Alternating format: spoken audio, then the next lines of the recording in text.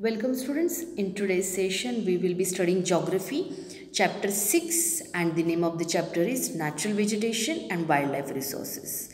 In this chapter we are going to study how natural vegetation got distributed on the planet Earth as well as availability of wildlife resources in it.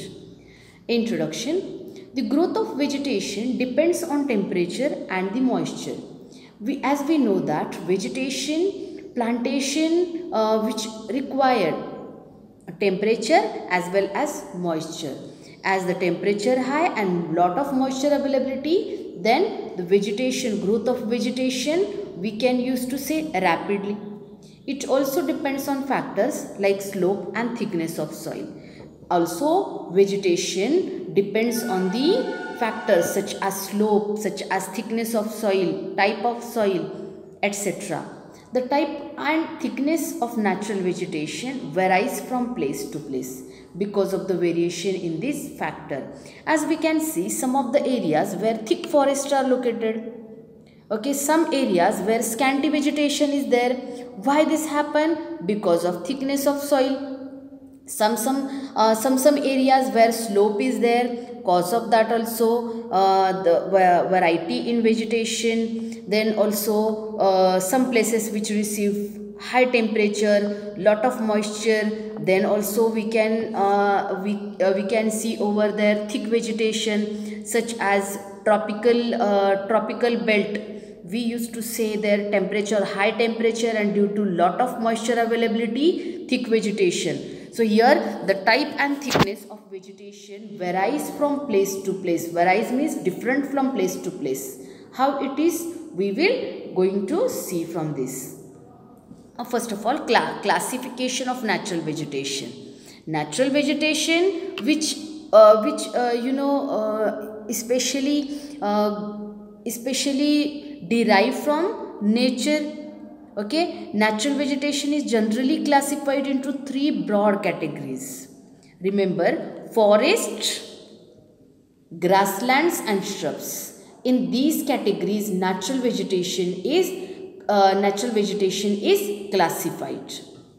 See, forest, it grows where temperature and rainfall are plentiful. Lot of availability of rainfall as well as high temperature. Then it supports a tree cover. It supports a tree cover means it very much helpful to grow tree or plantation over there. Depending upon these factors, dense and open forests are grown. See, depending upon these factors means temperature and rainfall, dense means thick and open forests are grown. Where the land is available and high rainfall, temperature, high temperature, what is happening there? Thick vegetation cover spread over there. Second is grassland, which grow in the region of moderate rain. Moderate rain where not high or not very low rainfall. In such a region, grasslands are developed. Then the shrubs, thorny shrubs and scrubs grow in the dry regions. Means where very less water availability, there thorny shrubs and scrubs grow. So natural vegetation broadly classified into three categories: forest, grasslands and shrubs.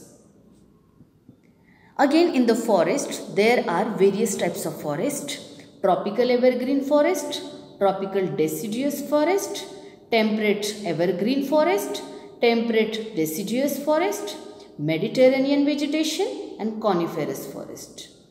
Remember, these are 6 categories, 6 types of forest which spread over the planet Earth. Tropical evergreen forest. Tropical evergreen forests are also called as tropical rainforest. If we will see, here you can see, my dear students, this is planet Earth. This is 0 degree. It shows equator, and this is Tropic of Cancer. This is Tropic of Capricorn. So this belt is called as tropical belt. and here these tropical areas receives straight sunlight. That's why here temperature is also high. And as we know that due to the oceans, what is happening? Due to the straight sunlight, water get evaporated, and then what is happening? It is converting into steam, and then here in this area availability of humidity in the atmosphere. So lot of humidity in the atmosphere we used to say over here, and cause of that tropical evergreen forests which are all the time green in appearance. Here see, tropical evergreen forests are also called as tropical rainforest. These thick forests occur in the regions near the equator and close to the tropics. As I shown in the figure that near to the equator and close to the tropics, between the Tropic of Cancer and Tropic of Capricorn, these thick forests available over there. These regions are hot and receives heavy rainfall throughout the year. Because of why? Because of the availability of moisture in the atmosphere. As there is no dry season, the trees do not shed their leaves. You know, trees, if the water is not available, or if the dry season will be there, trees shed their leaves to reduce water storage. But in this region, means in this tropical region, there is no dry season, and cause of that these trees, they do not shed their leaves. All the time it's look green. That's why this is the reason they are called evergreen. These trees looked to all the year green in appearance, evergreen. The thick canopies of the closely spaced trees do not allow the sunlight to penetrate inside the forest even in the daytime. Here thick canopies means the trees very closely, close to one another, and that's why during the daytime also sunlight not allowed to penetrate on the ground. And even the daytime also, there is dark during the daytime also because of thick canopies. Hardwood trees like rosewood, ebony, mahogany are common here. See in this picture you can see these are the thick canopies, and cause of these thick canopies as well as trees are very closely linked to one another, sunlight do not reach on the surface. Hence these trees are called as evergreen trees. They do not shed their leaves during the dry season also, because of there is no dry season. Okay, during summer also these trees are not shedding their leaves. Now the tropical deciduous forest, especially such type of forest are in India, also large part of India which covered by the deciduous forest. Tropical deciduous are the monsoon forest found in large part of India, northern Australia and in the Central America. These regions experience seasonal changes. Like we can see in summer season lot of heat is there, we receive in winter season lot of cold, and in rainy season 3 to 4 months rainfall, and that's why lot of regional seasonal changes we receive in our region. Trees shed their leaves in dry season to conserve water. During summer season or during dry season, especially trees, they shed their leaves down to conserve the water. The hardwood trees are found in these forests are the types of trees, especially sal, teak, neem and shisham, which are used to make furniture. Also their wood we use for to make transport equipments and constructional material purpose. Also these trees wood is used. Then the animals means the wildlife, tigers, lions, elephants, langurs means black-faced monkey, and monkeys are the common animals of these regions. As we can see in this tropical evergreen, especially anaconda which is the world's largest snake, which available in this tropical evergreen forest. Tropical evergreen forest, especially Amazon.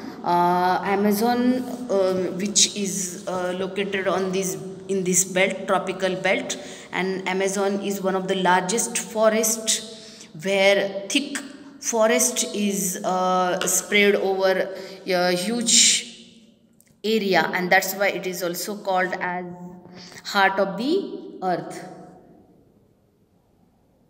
Here this is the tropical deciduous forest. In this manner, trees during dry season shedding their leaves to conserve water source.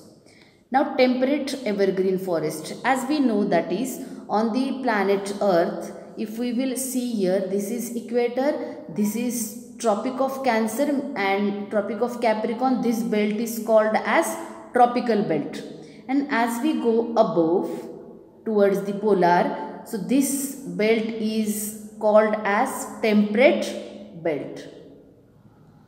So this region is called as temperate region.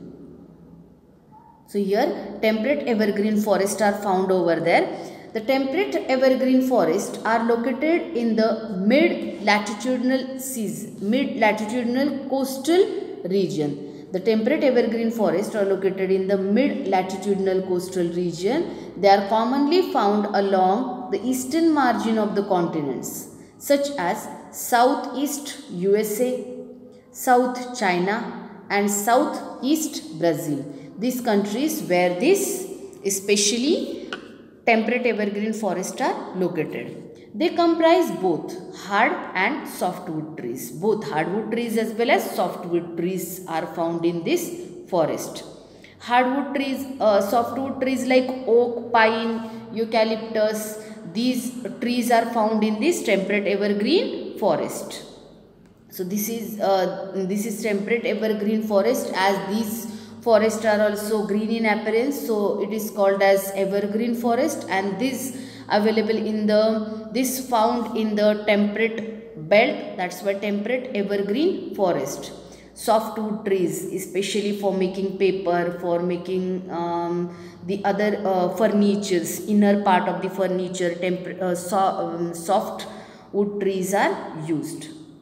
Now temperate deciduous forest.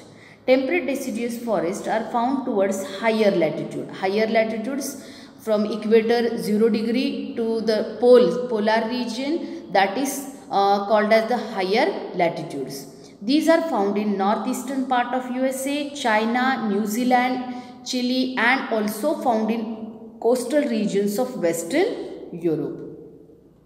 Then they shed their leaves in the dry season, as these deciduous forest, as we have seen tropical deciduous forest.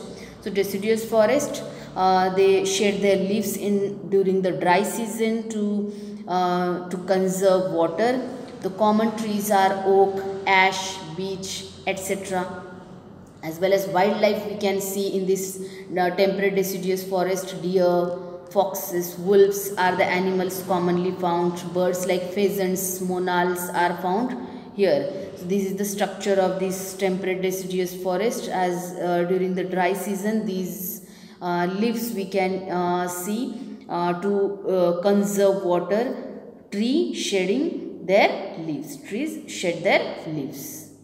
Now Mediterranean vegetation. Mediterranean vegetation, Mediterranean is one of the name of the sea, and this vegetation is found along the coast of this Mediterranean Sea. That's why this type of vegetation is called as Mediterranean vegetation. The west and southwest margins of the continents are covered with Mediterranean vegetation.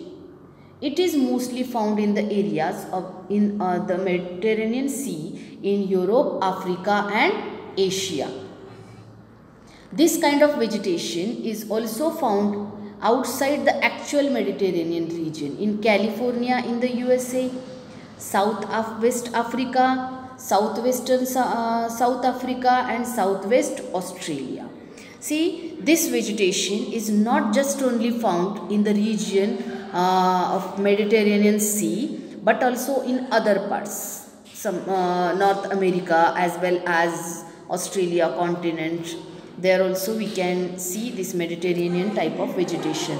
Citrus fruits such as oranges, figs, olives and grapes are commonly cultivated here. In this Mediterranean vegetation, citrus fruits are commonly cultivated.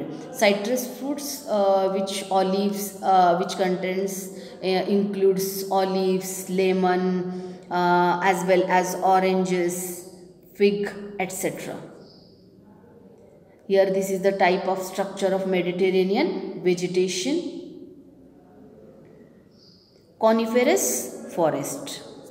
In the higher latitudes of northern hemisphere, the spectacular coniferous forests are found. Like coniferous forest or coniferous trees are like cone in shape, like Christmas tree. One of the best example of this type of the trees, coniferous forest. In this, such a type of trees are found. These are also called as taiga forest is also called. These forests are also seen in the higher altitudes. As we go higher towards higher from the equator to the polar region, such a type of trees are found. Cheer, pine, cedar are the important variety of trees in this forest. See, such a type of forest, cone like appearance in these, and these type of trees are found in the higher altitude. Because of, see, as we go higher towards the higher altitude, what is happening, temperature become decrease, and where the areas receive snowfall. If the snowfall on this surface easily due to the such a type of cone like structure, easily snow get wiped from that wipe out from the tree or from the leaves, and hence such a type of trees are found towards the high altitudes. So which are the trees? Cheer, pine, cedar are very important species which found in this coniferous forest. Then wildlife, silver fox, mink, polar bear are the common animals found in this forest. So these are the examples of these coniferous forest: Devdar, cedar, stica, spruce, red spruce. In our country also, if you will go to Himalaya region or towards the Himalayan region, you can find some of these species of such a type of trees. Now the grasslands. Here see vegetation which divided into three parts. Forest part we have studied. Now we will talk about grasslands. Grasslands are two types of grasslands which found near the equator, means tropical grasslands, and grasslands which found above the equatorial region, means temperate region, that is called as temperate grasslands. Tropical grasslands, these occur on either side of the equator and extended till the tropics. Now see here, this is planet Earth equator, and in this belt such a type of tropical grasslands are found. Means these occur on either sides, this side and that side also, means both the sides of the equator. Such a type of grasslands are found. This vegetation grows in the areas of moderate to low amount of rainfall. Means these grasslands, the areas which receives moderate or low rainfall. The grass can grow very tall, about 3 to 4 meters in height, such as savanna grasslands of Africa are of this type. So savanna grassland, one of the good example of the tropical grasslands. Elephants, zebras, giraffe, deer, leopards are common in tropical grasslands. In tropical grasslands, most probably herbivorous animals are most probably seen over there, and then this based on these herbivorous animals, carnivorous animals are also, means the animals which depend on the other animals, carnivorous animals are also found over here. Here see, this is the tropical grassland, savanna grassland. Here especially we can see animals, herbivorous animals, grass eating animals, as well as carnivorous animals are also found. So tropical grasslands where very less amount of trees, but the availability of grass in huge height, means near about 3 to 4 meter high, this grass can grow. Now the temperate grasslands, these are found in the mid-latitudinal zones and in the interior part of the continents, and above the tropical area. Usually grass grow here is short and nutritious. Short as less moisture as well as less availability of heat, but this grass is nutritious. Wild buffaloes, bisons, antelopes are common in this temperate region. So the wildlife found in this region: wild buffaloes, bisons and antelopes. See here, this temperate grasslands, grass is not tall, grass is not much tall, but nutritious as compared to the tropical grasslands. Many animals which depends on the grass or herbivorous animals most probably found in this region. Now the third important natural vegetation part, that is thorny bushes. Thorny bushes means small plants which in the form of thorns, means which bear the thorns. These are found in the dry deserts like regions. Tropical deserts are located on the western margins of the continents. Tropical deserts, especially in Africa, we used to say some part of our country, Thar desert is there. The vegetation cover is scarce here because of scanty rain and scorching heat. Scanty means very less amount of rainfall and lot of heat, scorching heat. Due to that, such a type of vegetation is developed over there.